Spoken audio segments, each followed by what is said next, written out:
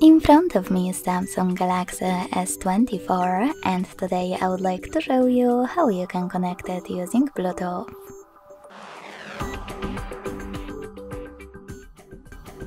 Firstly, just open Settings and click on Connections. Then select Bluetooth and click on Gray switcher if it's not already on. Now just wait for available devices to show up, and when they do, click on the one that you wish to connect to. Then select Pair in the pop-up and wait for the other device to accept your connection request. As you can see, my devices were successfully connected.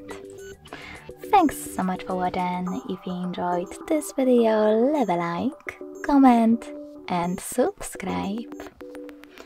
Bye!